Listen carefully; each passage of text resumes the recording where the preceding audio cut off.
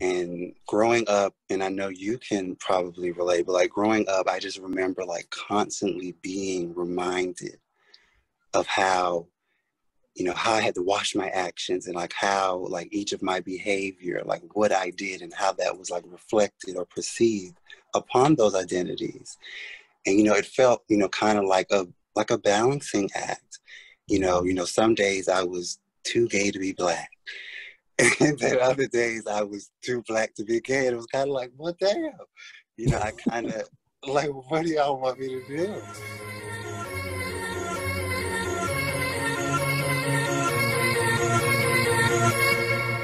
Let's raid.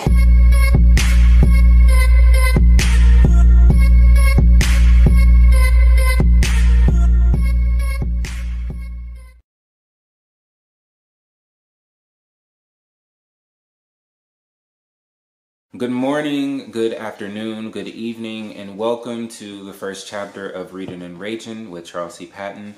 I am Charles C. Patton, and thank you so much for sharing your time with me today. This chapter is a conversation that I had with Rodney Williams. So let me tell you a little bit about Rodney. Rodney earned his bachelor's degree from Claflin University.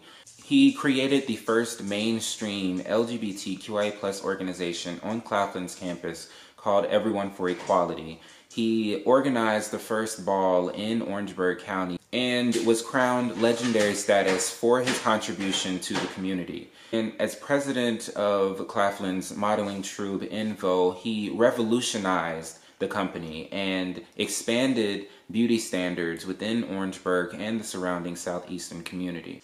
Rodney and I actually met about 2 or 3 years ago when we both attended a leadership conference for Human Rights Campaign. Ever since then, we have cultivated a friendship built on mutual respect and admiration for one another, constantly learning from each other, whether it be for modeling, art, social justice, or the wineries we would have with other mutual friends.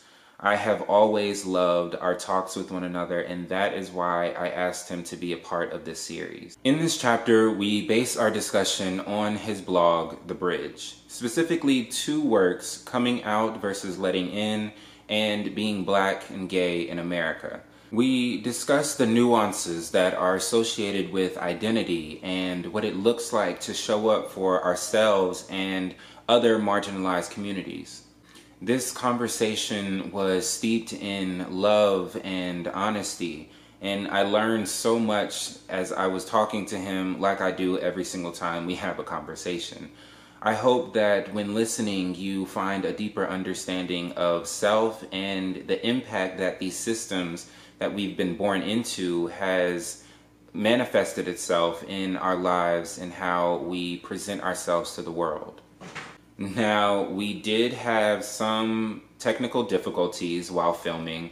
My video is a bit choppy and the audio is not the best. We thought while we were talking that it was actually coming from his end, but it was actually coming from mine once I rewatched everything that we discussed. And please don't, worry. You will be able to listen and listen intently to what we are discussing.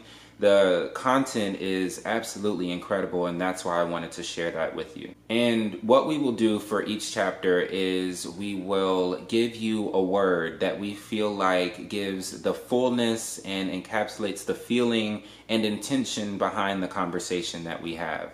The word for this chapter is emancipation. Emancipation of societal norms, of ego, of other people's expectations of you, and emancipation of what we've been conditioned to know as truth. We hope that this grounds you and provides you the intention behind the words and allows for you to open your hearts and minds for such perspectives. Now, I'm going to keep reminding every single one of you that you must, if you are 18 and you are a U.S. citizen, please register to vote. Please register for your absentee ballot. And if you are able, please vote early. Again, I will be reminding you until your ears turn blue, and hopefully that will be the same thing that happens to the Senate and the presidency come November 3rd. The link to do all of these things is in the description below, and it really only takes a few minutes. If you are apprehensive about this election, again, I completely understand why you would be. But just like Congresswoman Alexandria Ocasio-Cortez so eloquently put, voting for Joe Biden is not about whether you agree with him. It's literally a vote to let our democracy stand another day. With that being said, I hope you enjoy the conversation. Hello, beautiful people, and welcome to Reading and Raging with Charles C. Patton, the podcast. Through an in-depth analysis of creative written works, thought-provoking conversations, as well as critical commentary on the world around us, RRC serves as a haven for individuals that yearn to inspire and awaken the light from within. Designed to aid each of us in our journeys for self-discovery and enlightenment, pushing us closer to actualizing our unique purpose. We can't wait for you to be a part of this conversation. And now, let's rage.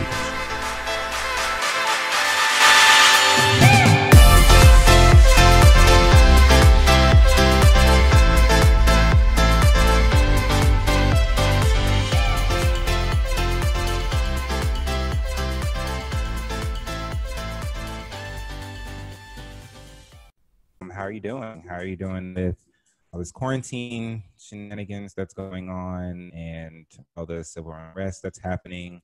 This your life and how you're feeling in these moments. Mm-hmm. I want to thank you as well for inviting me into this space. I really appreciate it. But yeah, a lot has been going on. And I think for me, I had to take a time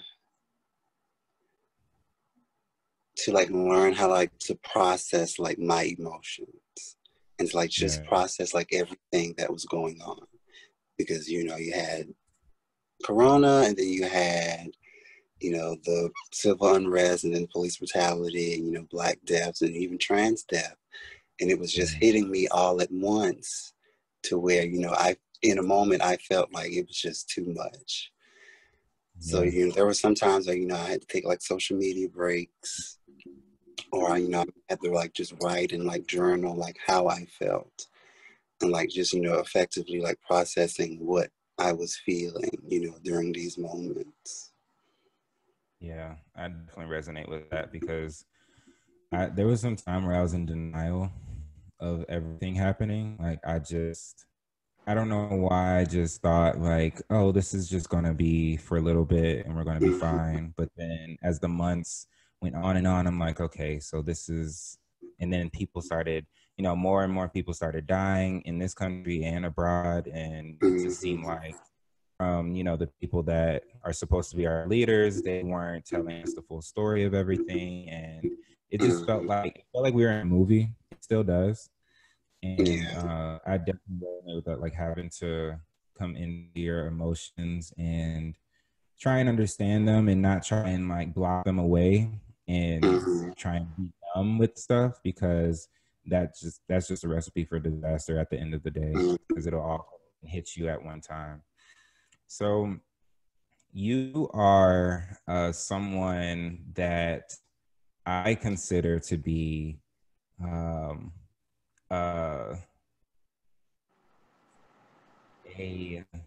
wordsmith of sorts. And I say that because your relationship with written works and with words period is something that I love to lay witness to. You have a blog that you started 2 years ago? Yeah, I think about 2 years ago. Yeah, 201. Yeah, and can you speak a little bit of why you decided to start this blog and why you wanted to get your words out there for other people to read? So obviously the early years of undergrad, I think I've changed and transformed so much. Like, I just remember, like, during my freshman year, you know, where I felt like, you know, everything had to be, you know, perfect. You know, I had to show up, you know, every time, you know, in every space that I was in. And I had to learn, like, along the way that, you know, transparency and authenticity, you know, people see that first. And I think, like, when you share your story, it's like in ways you don't know, like, who you're inspiring, like, you don't know who's listening. And I think this started, like, with my own, you know, group that I had at undergrad, like, with my friends. And, like, when I started to, like, share the experience that I went through, and I saw, like, the reactions from, like, other people, you know, it was kind of like oh shit, like, Yeah. you know, in some way I'm helping somebody. Hmm? I was just saying people like resonated with it. It spoke to them. Yeah, and, like, in some way I was helping them make sense of their reality through my story. Yeah. So I thought, you know, hey, you know, how can I put this, like, on a grander platform? And, you know, I thought about vlogging, and I was like, no, I don't know about vlogging because there's, like, a lot of, you know, consistency. And then I thought about, you know, blog, and I was like, oh, that'll be perfect for me because I like to journal, I like to write. So this would, like, be like something easy for me.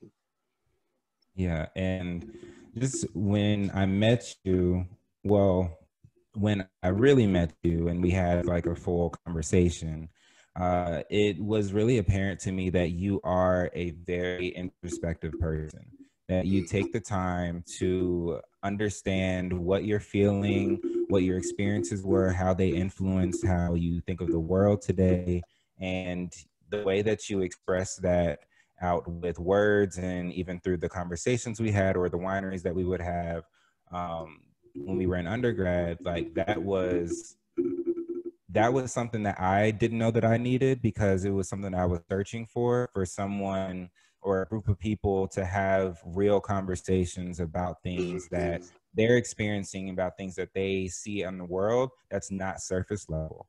And Mm-hmm. when you came out uh, with the blog, well, when I was introduced to the blog, and there were two in particular blog posts that really stuck with me, and it was the coming out versus inviting in, and being Black and gay in America.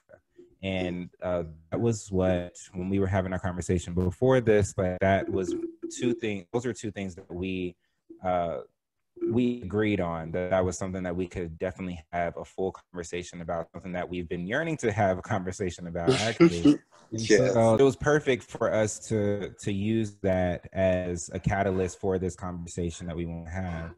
So can you give like a little insight on what these two written works are, and what inspired you to write them? Mm-hmm. So I can say with both, these were, like, definitely, like, conversations that, like, needed to be had. And, like, not even for our generation, but, like, even for, like, the youth. I wanted to create, like, two projects that, you know, sparked conversations, you know, much needed conversations, you know, within our generation, and then, you know, also for the youth. Because, you know, these were, like, two things that we have already went through, and that, or we are, like, currently dealing with, but then also issues that, you know, the youth will also have to face as well. Yeah, so so if you can define the difference between coming out and inviting in, like what is that language coming from? Like why do people use those terminologies? Can you elaborate on those two things? Mm-hmm. So when you look at, like, language, I think, like, with language, like, language is powerful.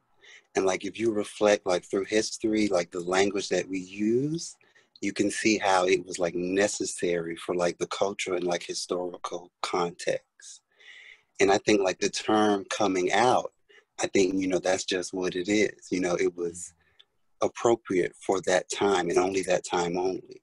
Because, you know, during that time, you know, many people made it, you know, known that, you know, our existence was, you know, unnatural or immoral. Like, you know, Yeah. Like many, All many of the things that they said.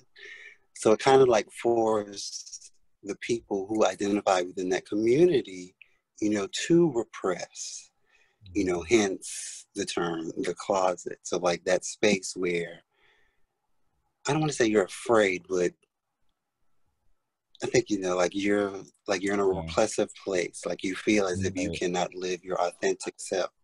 Right.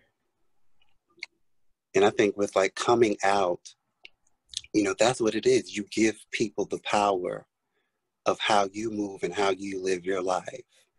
And I think, moving forward, as time has been transitioned and even like the changes that we've seen, within the community, the acceptance and equality, I think we must, change, the terms that we use to, order our lives, and that's why, I loved inviting in, and this was during the HRC summit with Ryan Jamal Swain, and he mentioned it, and I was like it blew my Yeah. mind. I was like, Right. wow, because I never thought of that, perspective, and I think he said, I'm not sure exactly what he said, but he said something to the extent where inviting in gives you back that power. Yeah. You know, I'm telling you this only because I want to, and whether or Right. whether or not you accept or validate it, that has nothing to do with me, but with Right. you. And I was like, damn. Yeah. That's right. Because even if you think about like the idea of coming out, it's like, okay, I'm here. Like you're leaving yourself open for anything and everything to come onto you. And Yeah. inviting in, it's like, okay, so you're being intentional on like who Mhm. you are, inviting into your space, into your energy, and allowing to, Yeah. mix with your own stuff. So I love the terms. When I heard that, it was, I think, very similar to what you experienced. I was like, wow, like Mhm. this feels right. This feels Yeah. like something I can control. I'm bringing the power back into my own life with it. So I definitely agree with like all of that. And you wrote in the blog that some of you may argue that modifying language by using inviting in, then coming out is pointless. But I believe that it is important to unpack the terms that order our lives and represent us. So, how important are words to you, and using the right terminology for the experience of a human life? Hmm. I think like language is like I said earlier, like language is important, and I think people, they don't understand the importance language have, because the mind is so powerful. So like what comes out of like your mouth, like you create your own reality. It's kind of like manifestations. So like when you use like repressive or like any kind of terms, similar to like coming out or anything, you kind of order your life in that kind of way. And that's how that's your outlook on like the world. Yeah, Mm. absolutely. And I think that a lot of times people, like some folks might not understand it in a way that, like, when you receive the words and the language that you can use to describe or explain how you feel inside, or how you want to be seen, or any of those things, it's like, it's almost like you break free of so many different constraints, and you can Yeah. finally be who you're always meant to be. And Mm. I'm such a fan and a lover of words and language. And even like through my, when I was like an undergrad, and my training through, physics and all of that, like the understanding that words literally have an energy to them. Every Mm. single word that you say, every single thing that you put out into the universe has energy associated to it, meaning that it has some sort of power on it. And because it's waves, like the frequencies of every, like it's literally energy. Mm. And It is. so that's why I love when how your relationship with words and language, and how you have been able to cultivate this community of people and community of like-minded individuals, and even people who might not think like you, but you're able to give them, you know, this Mm-hmm. language and these experiences that, you know, might be similar to them, but give them a whole new perspective of what life means. And I remember seeing on your page that you wrote, I wanted to create a space for readers to imagine and experience, a link to our past and a glimpse into our future, charging information with emotion and inspiration with action. So Mm-hmm. what does that mean for you? I think for most people, and like even like the name of my blog, so it's the bridge. Because for most people, you know, they have this belief that, you know, my suffering, you know, isolates me from you. You know, when that is not true, you know, your suffering is a bridge. You know, what you went through is unique with you, but then can also help me understand, you know, my situation. Right. And I think like with most people, you know, we're like afraid, you know, sometimes we're afraid, you know, to tell our stories, you know, in fear of being judged or in fear of being invalidated or in fear of being silenced. And I think I can understand that fear. But however, I think, you know, we must learn how to move through that, you know, to give right to our lives, you know, to give right to our experiences, you know, and say, you know, hey, you know, my story, you know, is validated. And, you know, my story should be, you know, shout out on all of the mountains, you know, whether you agree with it or not, it's my story, Right. you know, is my existence. And I love that because, child, I'll tell you, I think all of us have experienced some sort of loneliness or even abandonment feeling, like either that's trying to navigate spaces that aren't necessarily welcoming to the type of people that we are, and Mm-hmm. in navigating the space of the like the intersection between being queer, being gay, being however you identify, and being Black, especially in this country. And it's like when you were writing the blog Being Black and Gay in America, I definitely felt you on when you were talking about the intersectionality of suffering and what that looks like, and how we internalize that as Black people, and specifically Black queer people. So can Mm-hmm. you give like a little uh touch on just a little bit of like what intersectionality means for you and how that has shown up in your life? Mm. So I'm trying to see how to word this. Mhm. So intersectionality is kind of like, I think the biggest distinction that we have to make like with intersectionality is that, you know, our identities are not, you know, oppressive. You know, I think what is oppressive is like the places in which, you know, they are ranked in society, you know, man-made, you know, structures. And I think once we understand that, and I think, you know, that can make like sense of things.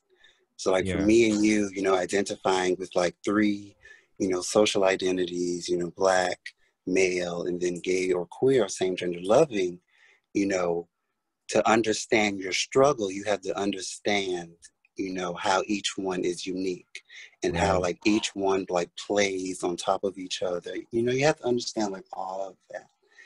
Yeah. Because if you don't, Absolutely. I think you'll like stay in like a state of, you know, of being a victim, Yeah. you know, more so I, of a survivor. right. Absolutely. And then not even understanding like privileges that you hold in certain spaces, and Mm-hmm. understanding that just because you were born this way or born with certain privileges that allow for opportunities to fall into place, it doesn't mean that you should like apologize for who you are, but there is space for you to allow for an apology of sorts for how the society demeans other groups of people that don't align with your identity. Wow, I agree. So you, on like speaking of like privileges and intersectionality and all of this, you say in your blog, Being Black and Gay in America, it is important to be aware of the multiple layers of identities and the effect the layers can have. By using this lens, we can understand where we stand. We can understand where we stand in the struggle for freedom, as well as where we stand to help others who may not share the privileges we have. And when I read this, I took from it that basically how, Black folks are, how we say and we like give this, we don't really give this room, but we're not even really searching for, but especially in these past months, we've seen a lot of white people or people who are not Black take on this mantle of allyship and of being a voice to their people, amplifying Black voices and the struggles that we face in this country, and using their privileges as almost a barrier for that to happen. So, like, what can you give, like, just touch on like what you meant when you were writing this and how you came to understanding your own privileges and what that looks like in the context of being of intersectionality. You mean like the blog? Yeah, well, the specifically the when speaking of being Black, gay, and also being cisgender male, if that's like what your identity is. Oh yes. So like for me and you, like for like, Black, gay, or queer men, for acceptance, it poses like a greater challenge.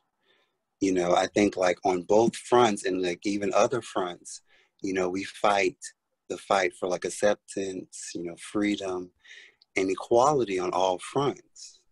Mm-hmm. And growing up, and I know you can probably relate, but like growing up, I just remember like constantly being reminded of how, how I had to watch my actions and like how like each of my behavior, like what I did and how that was like reflected or perceived upon those identities. And, it felt, kind of like a balancing act. Some days I was too gay to be Black. And then other days I was too Black to be gay. And it was kind of like, what the hell? I kind of like, what do y'all want me to do? Yeah. And like, it's kind of like a rope, and it's like pulling you, to where one side, thinks you have to be more to be accepted. And the other side, thinks you have to be more to be accepted. And it's kind of like that frustration, like it's a lot. Do you feel like you felt that tension like pulling you back and forth from this idea that we have in our community about like what masculinity looks like, how it shows up in the society, and how men in particular need to express themselves from like either family or from friends or even just seeing stuff on the media? Oh yes. Like I think like for a lot of like what goes on today, I think, looking at the root of it, I think, a lot of like intergenerational trauma that has just been passed down and like undealt with. Yeah. So that trauma, it manifests in behaviors that we don't even see. Right. And like even like within our own communities and like our own spaces, we replicate the oppression that we've been through. And I think for most people in our Black communities, they do the same, to where I'm not going to say all straight Black men, but for some straight Black men, they feel as if they have to police our femininity because, once there were police of their masculinity. So it's kind of like, yeah. And like, even with, I remember there were so many times when I was younger and I would just be walking or minding my own business or whatever. I remember there was this time in school and I was walking down the hallway. I felt like I, had a nice outfit on. I was, ready to go to class. It was early in the morning. I was in a good mood. And I was just, being me, just walking in the hallway. And I remember hearing behind me, it was like two girls or like two guys, or like some people behind me were saying, "Oh, why he walking like that?" And I just immediately clenched up, and then I was like, "Oh, okay, you're doing too much. You need to think about how you're walking. Don't, put a little, pizzazz or whatever you want to call it in your walk. Make sure you're doing something that, doesn't bring negative attention to you." And like, have you had any experiences where there was this blatant or even an indirect policing of how you act and how you present yourself? Oh yeah. Yes. I think to bring up, because I think I will never, forget this. But like even like in undergrad, I think like the first time where I actually, expressed, my feminine energy, through like attire, I just saw the reactions. And it was like, some days, I had to get myself together. Like some days I would, cry. Some days I would be sad because, it's a lot to, receive that from, your own people. Right. From people that understand how it feels to, be judged, or how it feels to be like stereotyped or like put on like this magnifying glass. And, to where moments I was just like, damn, like why would you do this to me when you know how it is to be, yeah, it's a lot. Yeah, definitely. And so where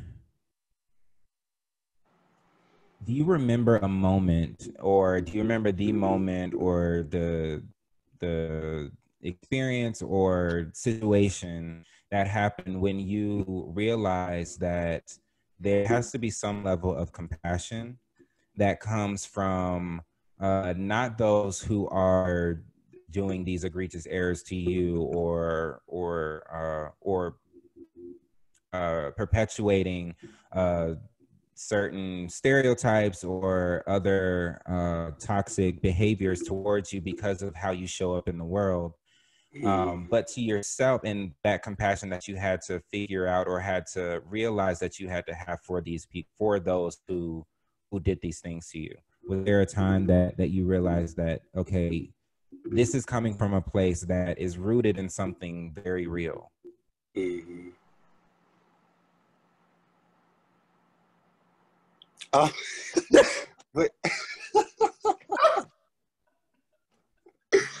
no, but yeah, I do.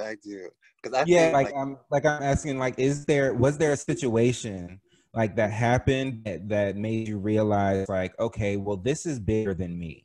This has nothing really to do with me. This has to do with a very real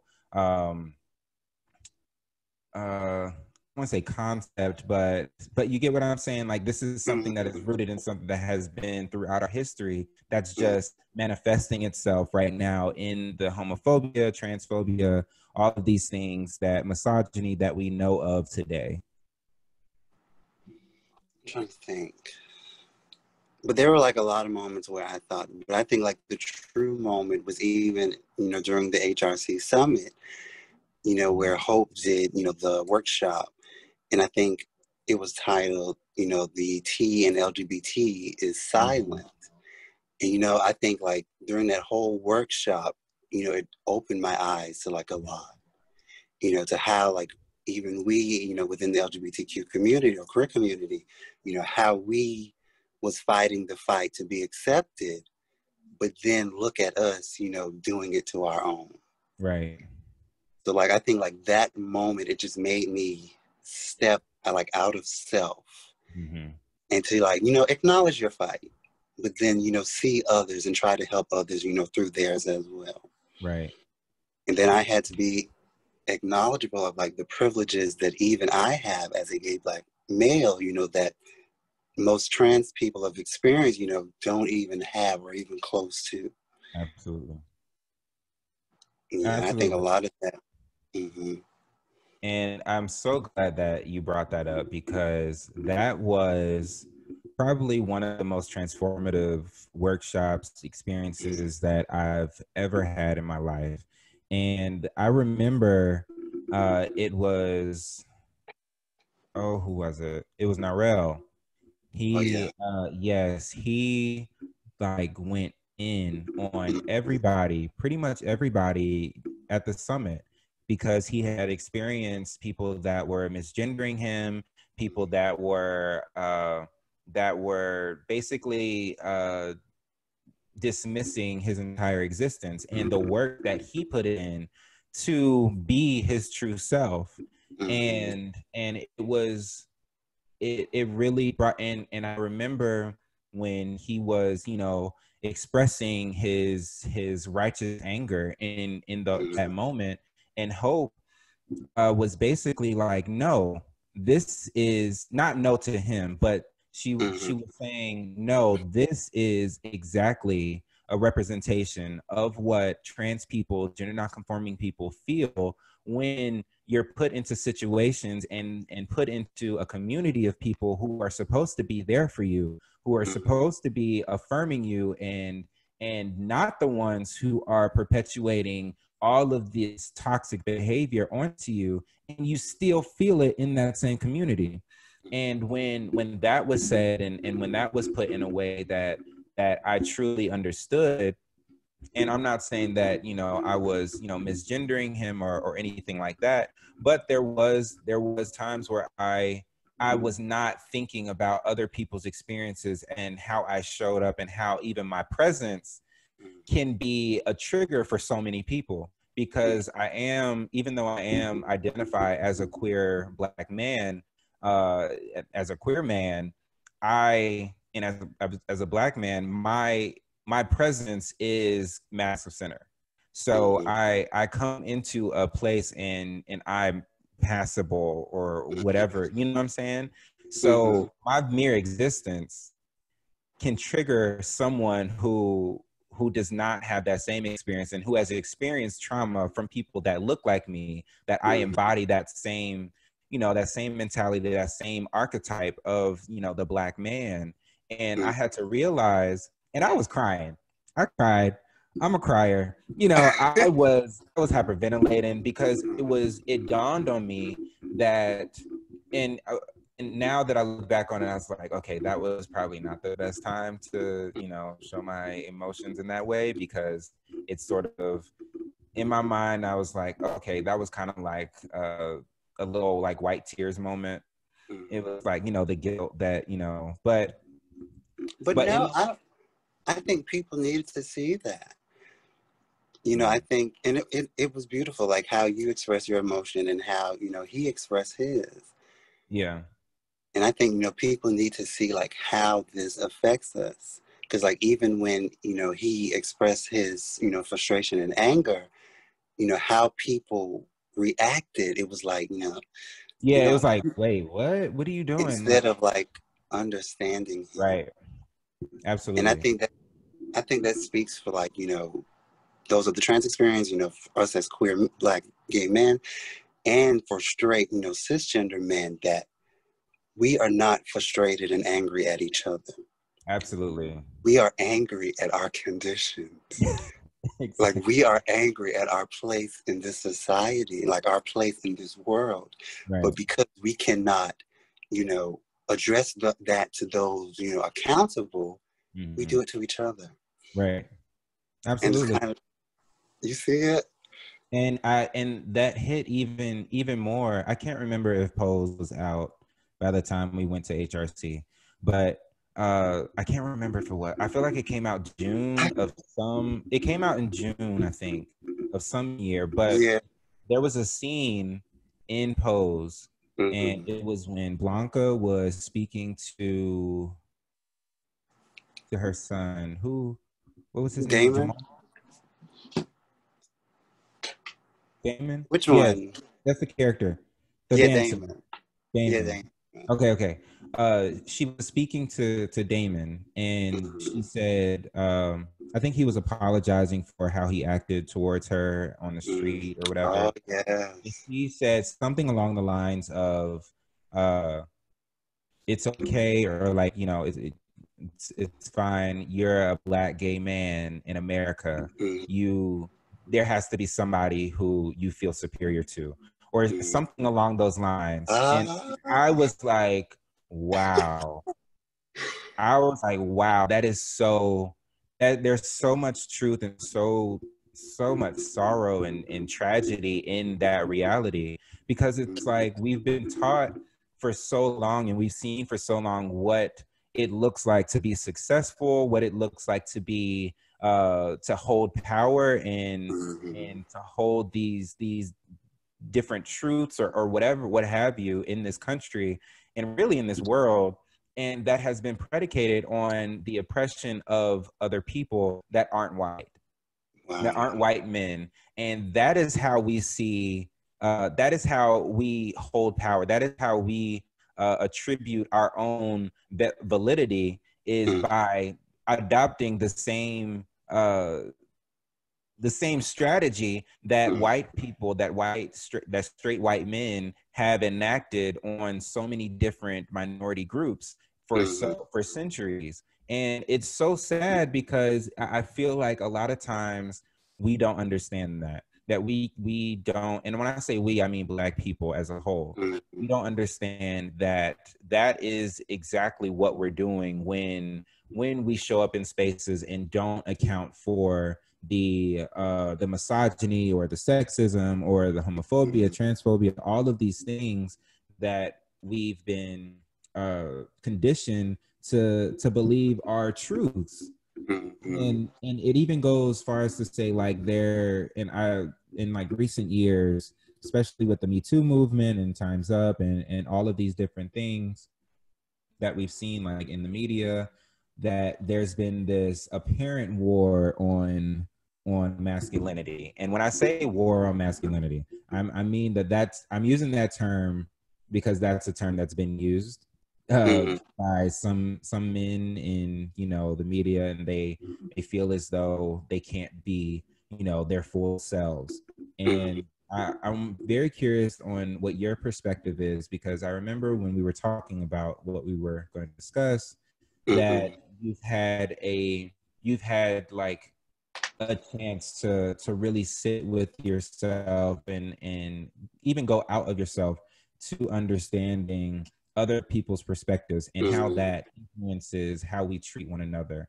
So what have you learned, and what are you now seeking to find, and what truths are you looking for in relation to this new I guess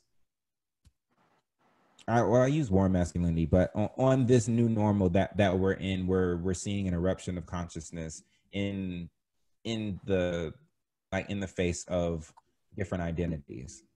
I'm trying to see how to put this, but like during the time, like where, you know, the deaths of, you know, Brianna, you know, Ahmaud, and then Tony McDade, you know, where I kind of saw like people from our community, like the willingness to not acknowledge, you know, Tony McDade and like a countless of other, you know, Black trans people's death. And I was like, you know, where is this coming from? Like where, like, what is this indifference? And, you know, like I sought out to like see the root of that. And, you know, during my like research, I just see how most of that is like, those roots like lead all the way back to like slavery. Like how, like even then, you know, there was a war on Black, you know, masculinity, or like even specific, you know, the Black masculine principle. So like what that meant for us as Black people, you know, as a nation. And I think, you know, the oppressors of the slave owners, when they saw that, you know, I think they thought to themselves, you know, we have to break that. And I thought, you know, kind of putting myself in their shoes, you know, or their, you know, sense of, you know, strategy, you know, to break us as a community, you know, they had to start with the family, you know, because I think like for each family is similar to like a nation. And I think for them, you know, they thought, you know, to break the Black family, you have to break the Black man. And to break the Black man, you then have to relate him to like nothingness or like invalidate his existence. And then from then, you know, the whole nation will collapse. And that's what we have seen, you know, throughout history and like through even like today, to where for like Black men, we don't know our place, or we're somewhat, how to say this? We're somewhat like orphans, like in the society, to where we measure our lives and our success and we measure everything. But then we have to ask ourselves, where did we get this ruler? Because like most systems that white people have, we cannot relate with. Right. Like capitalism, masculinity, monogamy. It's like a lot of things that, you know, we adopted because during slavery, we were stripped of all of that. And I think like even post-slavery, we like never got a chance to debrief. Like we never got a chance to like sit down. You know, some may have, but as a collective, as a community, we never got a chance to like see like how that affected us, like psychologically, mentally, emotionally, and even spiritually. You know, how many of our day-to-day living or traditions were just like stripped of us to where we felt we were kind of like blank. Yeah. And to where, you know, we were brought, you know, to America at that time, and we had to adopt the ways of living where it was rooted in whiteness or Eurocentric, you know, ideals and beliefs that don't work for us. That just don't work for us. Doesn't work. Yeah, absolutely. And even when we say like there's a war on masculine principles or the principles of masculinity, it's almost like I take a step back with that, because I get like that there is truth in that. I feel like right now that we are in a time where it's not necessarily a war on these principles or on these, you know, masculine ideals or however you want to say it. It's almost like we are in an age of reimagining what that looks like, reimagining what masculinity and femininity and how the two can come together to create this beautiful, powerful entity that we can all, you know, step into and be our true selves in. Because like when you say war on, you know, masculine, or even if you put war in front of anything, it's almost like them versus us, you know. And that well, how do you feel Black men that hold these toxic this toxic understanding of, you know, queer people, trans people, all of these different identities? How do you feel like they actually see these see people that might identify in those by those terms, or yeah, if that makes sense? I think like because of like what our ancestors went through, and you know that pain being, you know, brought on and undealt with, I think they see our presence as a trigger to, you know, their place in society, you know, what they've been through. And I think when they see us, they don't see us for us, like who we are. They see, you know, that. They see the pain, they see the trauma, and they see, you know, and they project that, you know, unconsciously, and even some people consciously. And I think like that's like what it is. Like even for like Black men, like even like as men, like we can't even enjoy those privileges. Yeah. Because like even with that, we sit at the intersection of being, you know, devalued as a race, but then also, you know, trying to enjoy the privileges of being a man. And we try to like, I'm not gonna say we, or for some people, they try to like emulate like the white man, Right. to where, we measure ourselves to their systems. We have to be realistic. Black men were deprived of like any and all means of like provisions and security, and this was not innate. We ain't did this. Like this was, like this was systematically, like this was Right. intentional. And, and I think for most people within the community, they have to take a step back and they have to see that, my guilt, does not ensure your innocence. Can you say that And one I more time? my guilt does not ensure, your innocence. And I think we all don't understand how, what we do daily, affects to the either the success or the downfall of our community. Yeah. And I think once we understand that, Yeah, it'll be smooth. Well, not really smooth sailing, but we'll definitely be, a lot more happier, a lot more in tune with one another, I feel. Now, I want to push back a little bit on this idea of the Black man being deprived of pretty much everything, identity, spirituality, all of these things. Where does Black men were not the only ones that were deprived of this thing. Oh no, Black no. women, Black gender non-conforming folks, because they were here a long time ago. They've always been here. We just have language for it now. Where do we, as Black men, where do we hold space for them? Where can we? When do we say, okay, there was and there is definite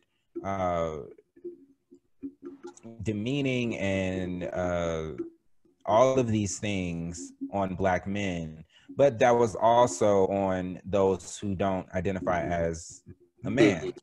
So where do we hold space for them? Because it's almost like sometimes it feels as though we want the sympathy, not sympathy, we want the empathy, we want the compassion, we want all of these things because we have gone through a lot of this, and all of this is true, but we do that to the degradation of our sisters and our other siblings. So where do we hold space for them? How can we still affirm them and be that beacon of light that's for other people to come into this space and come into ourselves as their full selves without perpetuating such trauma onto them?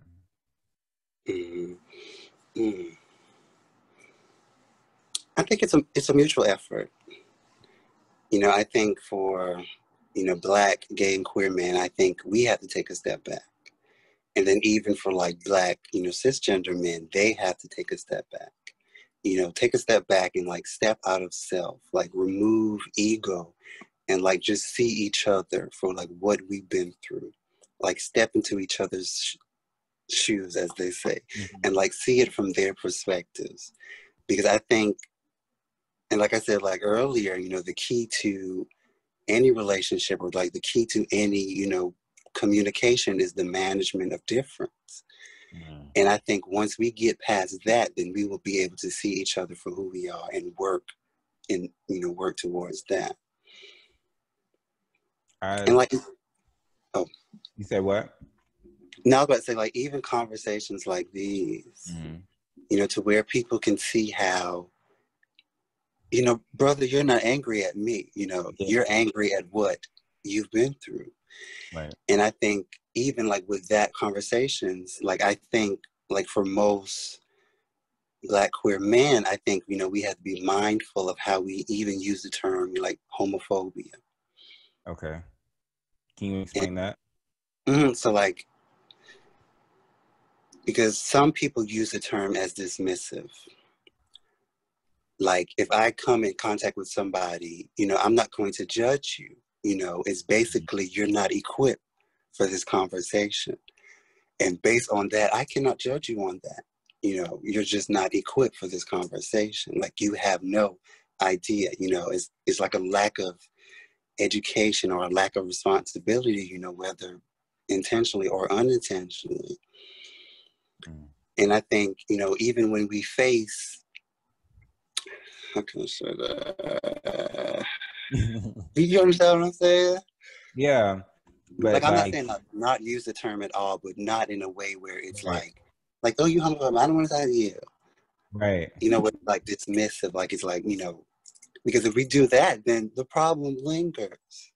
You know, Yeah. they will go on, you know, still having the same attitudes. And I think depending on, no, go ahead, sorry.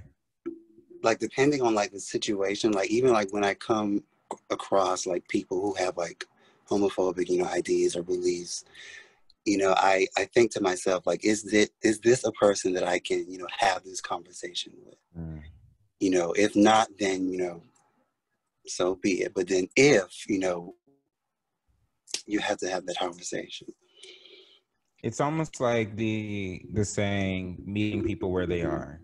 Mm-hmm. Like, you have to, because if you don't, then, I mean, you're not going to get anything from it anyway. But who is it up to the people who are the oppressed to educate those who are perpetuating the oppression? Because isn't that almost like, isn't that almost like walking into a ring knowing that you're going to get like trampled by so many different people, but still you're there to provide whatever means?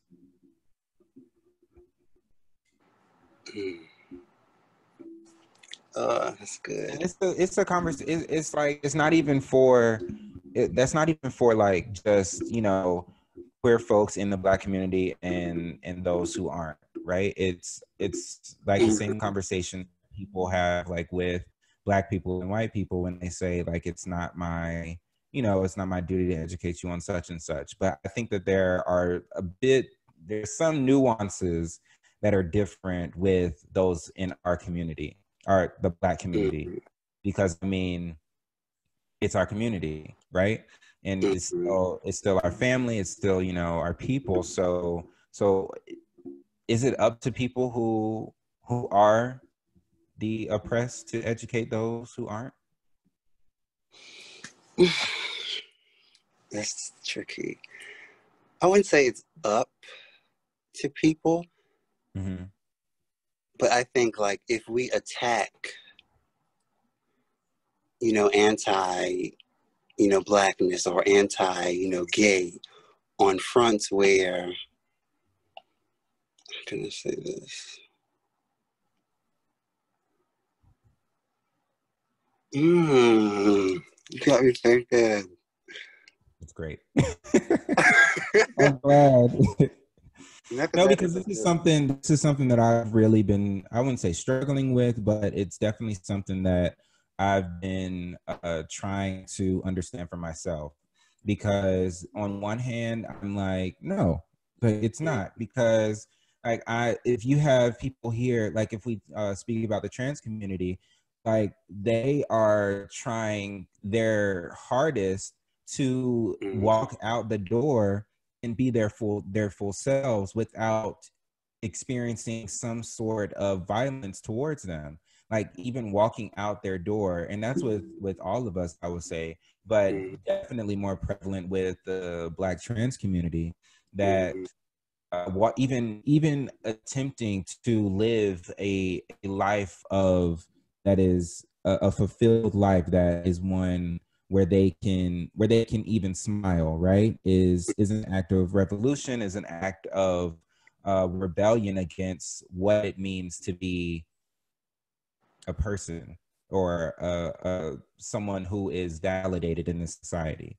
right? So if they're already dealing with so many things that they themselves are dealing with, like internally, and trying to present in a way that is comfortable for them, so we have to put this other duty onto them to now you go out there and you educate people who are doing the harm to you, or who might trigger you in reminding you of the harm that you experienced at some point in your life. That's something that I've been like tossing up, because like with myself, I'm able to do that with my family, because, and with other people, but like definitely with my family, I feel like there's a duty for me to not necessarily educate them, but have conversations that they might normally not have if I wasn't in their lives. And I'm, blessed enough to have a family that's open to listening and all that stuff. Well, that might be then. That might be answering my own question. Yeah, but I think like what you said, I forgot. But what you said, like when they live authentically, how that itself is a revolution. Yeah. I think that's the answer. Like just showing up as your true self and coming to that front, where it's not, please accept me, but I don't need your acceptance, but you are going to respect and validate my existence. Right. And I think it's when the ball is on our court, I think, that's when, things can get like it. Because like if it's on their court, we don't know what the hell they're going to do with the ball. Right. But I think like when it's on our court and like we have that power, I think that, itself like makes a difference. So you write in the blog, Being Black and Gay in America, a common misconception that most people have regarding the Black queer community is that we must always be Black first. Personally, for both my identities have influenced me equally in shaping my life and experiences, one no more than the other. Consequently, the unique challenges of queer Black men are often overlooked. So can you like expound upon what you meant in that excerpt? Oh yeah, so like even today we have this to where, in the LGBTQ community, they want you, there's like a disconnect for like Black gay men in that community because there's kind of like a willingness to not acknowledge, our Blackness. And to where it's like, even like this colorblindness movement, like, no ma'am. Like you are going to see my color, but not see it from a place to where you treat me differently, but see it through a place to where you understand me. Right. And I think, you said something else. I said, personally, for me, both identities have influenced me equally in shaping my life and experiences, one no more than the other. Consequently, the unique challenges of queer Black men are often overlooked. Oh yeah, and then like even with our Black identity, most spaces that we come to in that community, it's where they want you to be like less gay, like be Black first, like you're welcome into the space, but don't come here with that gay shit. Right. It's kind of like that, to where it puts us in a place where we feel like we have to choose. And I read something that Baldwin said to where, he expressed himself unapologetically, and where he felt as if both identities were like inseparable. Like you will not make me choose one. Like you cannot do that to a person. However, we do have to understand that, both are unique in its own way. So like the gay struggle cannot, equate to the Black struggle. Those are two different struggles that should not be put like on the same platform. Right. But they definitely inform one another once you are in that intersectionality of the two. Yes. Yeah. And so speaking of Baldwin, he is one of my favorite artists, authors, wordsmiths, everything. I am a Baldwin fan through and through. And when you say Baldwin rarely filtered his personality for the comfort of others, a trait that as I grew older came to share. Mhm. Through Baldwin, I learned individual freedom, saying no to conforming to societal or gender stereotypes or norms, rejecting from the status quo. So what does freedom, what did that look like for you? How did that show up in your life? So freedom was where, because, let me see, freedom. For like most of my like intimate, relationships, I was in a place to where, like, my natural energy, like I'm a healer, people gravitate towards me to where they have a problem. But it was like more so of that, to where like my relationships and my friends, I gave, I gave, I gave. I was always in this place where I felt as if I had to please people, or I had to appease to, what they think that I was, or their idea of me. Right. So like for a long time, I've spent my life, living like that. So like freedom for me was, the day that I chose to stop doing that. The day that I chose me. And, the day that I chose to like live my life the way I see it and the way I want to, like canceling out, any outside noise Yeah. and, listening to, me, listening to Rodney. And I think like that was like the peak of like my freedom. And ever since then, ever since choosing me, it has just been, uh, Otherworldly. it has been wonderful. Because like a lot is just burdens, Yeah. expectations, I just felt all of that like were just off of my shoulders. And I Yeah. felt like the word, I felt free. Like I felt like I was back in control. Like I had we call the game The remote control. controllers. So like how did you get there? Like what was it, a situation where it was really just you were just fed up with your experiences that you were having with other people? Did you like was it a moment, or was it just like something that you grew into and you realized what you were doing and how it was a detriment to yourself, your soul, your mind, everything to you? And was it just a decision, or was it something that you had to like sort of like fall into? Mhm. Mm. I think the pinnacle of that would be like my recent relationship. So that relationship, this was during my 11th and 12th grade year, and this was an abusive relationship. And it was abusive, physically, mentally, and emotionally, and it was draining. And I think like the beginning of that relationship, I saw the potential in him, but I didn't pay attention to like the credentials. Like I saw the angel behind the monster disguise. Like I saw like the inner child like screaming within him, help me, hear me, comfort me. And I saw that instead of him. So, the healer within me spoke only to that. And I think that is like mostly like the reason why I stayed. But like even like within that relationship, I had to like learn a lot, because in that relationship I was just giving, like giving, not getting anything back, and to where, he had most control like over my life.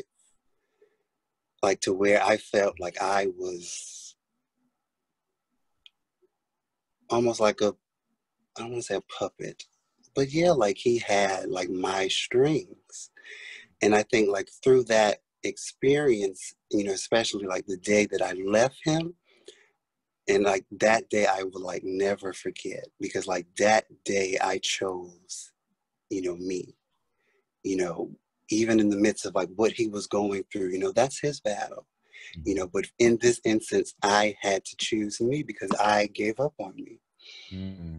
And like inside, I can feel myself like dwindling, kind of like a dead rose or like a dead garden, because I was giving like all of my resources, all of my energy, all of my time and space to him and not to like myself.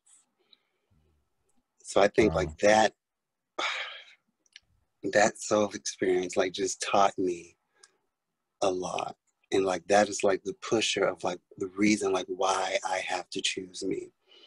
Because there was a time in my life where me, was almost gone. Yeah. Wow. What's your definition of God? Ooh, definition of God.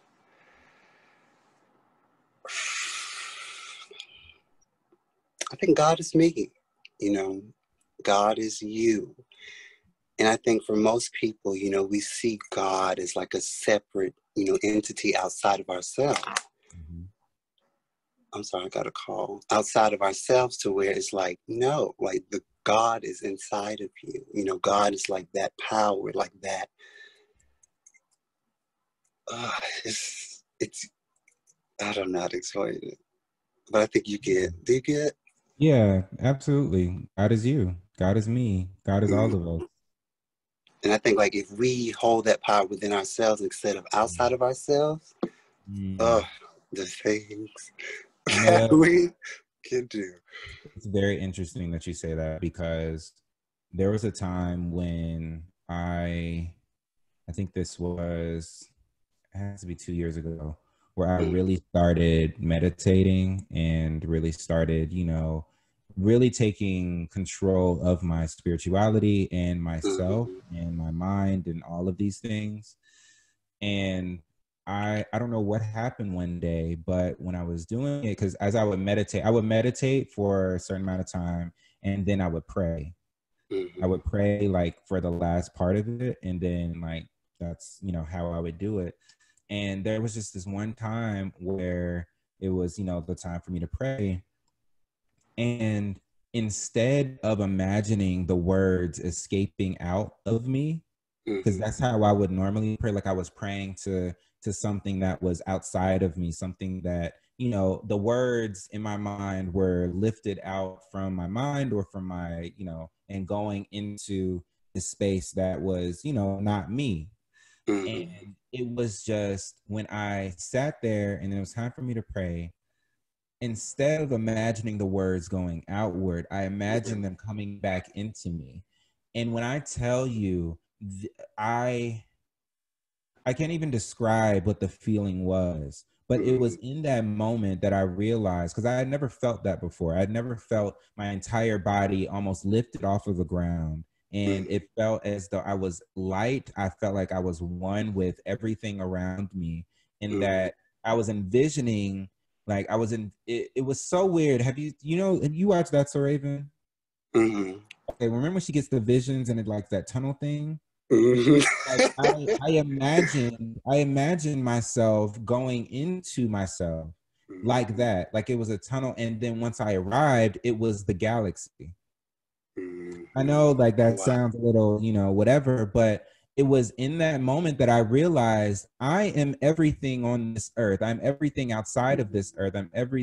I am a spiritual being. This universe, you, me, the trees, everyone that I've come in contact with, everyone that I haven't come in contact with, all of us are connected in a way that is so much greater than what we can even understand for ourselves.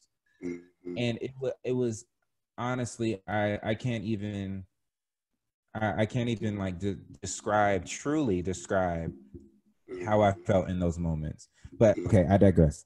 No, but I agree. Like you tapped Yeah, into that energy. And like yeah. you said earlier, I think you said that like everything is like a frequency. And like everything like revolves around energy. And when you took that energy inward, I mean, like how you said, it was powerful. It was, and it was almost like I imagined my entire life. Like it was almost like it was flat, and it was a moment. It was wonderful. It was wonderful. But what does hope look like to you? Hope. Hope. Yeah.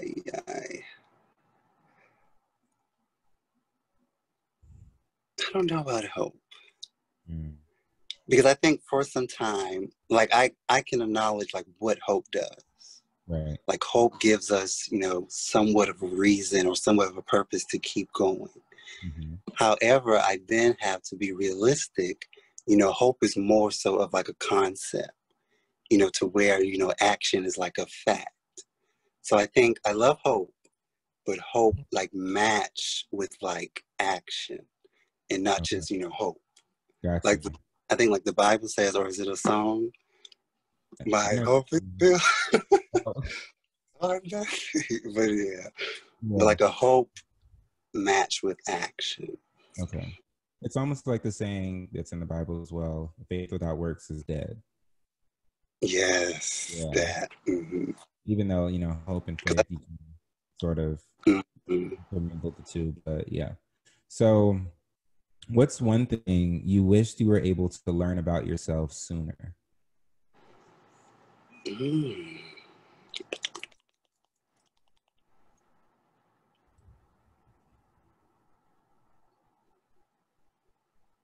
It's like I want to answer that question, Mm-hmm. but then again, it's like I wouldn't change like anything, Mm-hmm. only because like I think that like every event in my life was like a stepping stone for like the next. Right. And I think like it had to happen to like enter like this new level. Had to happen to like enter this new level. So it's kind of like, I don't know. I think I'm just, yeah. Yeah, I mean, it's fine if it's like I understand that. I agree wholeheartedly that Mm-hmm. everything that I have been through, everything that, I've experienced or the lessons that I've learned or lessons I have yet to learn, like Mm-hmm. they are all in due time and they have happened when they were supposed to happen because I am Mm-hmm. exactly where I'm supposed to be. I honestly believe that. Honestly, Yeah. true. So, what is the difference between living and existing? Mm.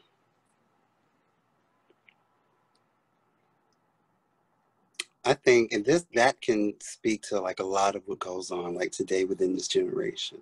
Mhm. Like it's sad to say, but I think like many people are just living, they're either living through their past or they're living for the future. And I think with existence is like living in the present moment. Mhm. Like saying, learning from your past, of course being hopeful for the future, but existing in the present. Like acknowledging like what you do daily, how that contributes to your future. And I Mhm. think for most people,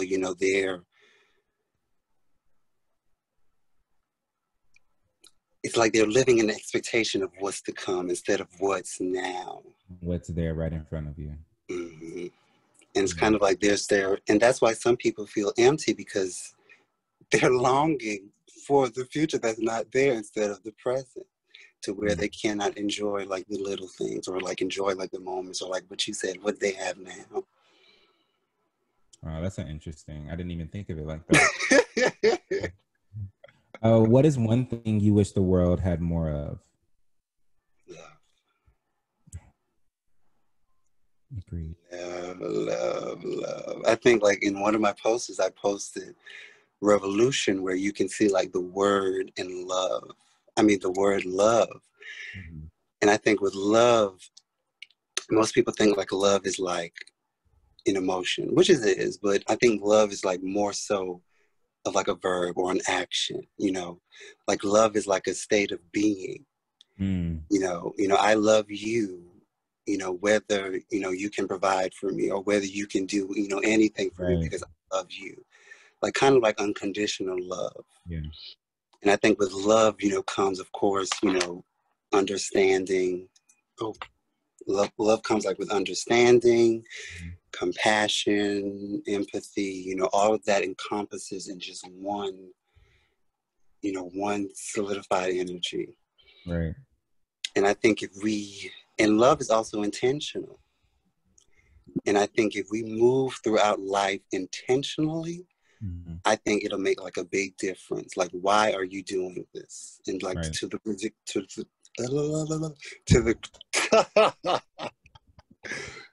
Yeah, so like, why are you doing this? And she's like, I'm just leave that alone because I cannot Right. say that Why are word. you doing this thing? Yeah. Hmm. Okay. I love And that. I kind of like had to learn that. Mm-hmm. I know you've noticed, like on Instagram, like my last post is like, I think like 2 years ago. I don't know, but I haven't posted like in a long Mm-hmm. time, and it's because I'm kind of like going through a rebirth to where I felt like I had, to create. I had to, consistently like create and do this and do this and do this Mm-hmm. to where, you know, to where I Yeah. kind of like had to take a step back. Because I think like with most people, like with social media, they think that they have to like look the part, Gotcha. and present to this idea of like perfectionism, to like where they're like live their lives out like as a Facebook post, like, oh, No, absolutely. yeah, And so thank you so much, thank Rodney. you. That was a great way to end and cap everything off. Again, I appreciate you so, so very much for I agreeing to do do too. this, for being you. I'm so grateful that I know you as a person, that I can share this space with you in other spaces. It's just always a joy. I wish I could hug you. I'm a hugger, but yeah, the little virtual hug. I hope all is well with your family and everybody's, healthy and doing well. And if not, like my prayers are out for them and Mhm. everyone that you consider a loved Thank one. you. And thank you so much for inviting me into this space. I really appreciate it. And Yeah. I love, what you are doing. And it's kind of funny because, the first time that I saw you, or the first time like we met, Mhm. like you moved my life. And to know that I did the same, vice versa, it's Yeah, beautiful. it is. Yes. Oh my goodness. I could go on and on about this. Like, Yeah. thank you. Love you. I love you too.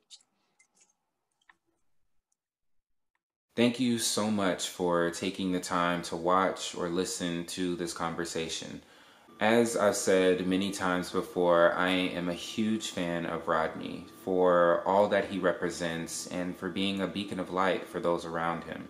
Please go check out his blog, The Bridge, and you can follow him on Instagram. Both are in the description below. We are uploading new chapters every Sunday and Wednesday on YouTube, Spotify, and wherever you can find your podcast. Our Instagram, Twitter, and Facebook pages at Reading and Raging can also be found in the description below. So if you are interested in continuing the conversation, please like, comment, share, and subscribe to be a part of the RRC family. One conversation can change the trajectory of a person's life for the better. Together, we can make that happen for you, for me, and for everyone around us. Thank you so much again for tuning in. Take some time to look inward and always start with forgiveness. Remember to wear your mask, remember to vote, and we'll see you on the next one. Love always.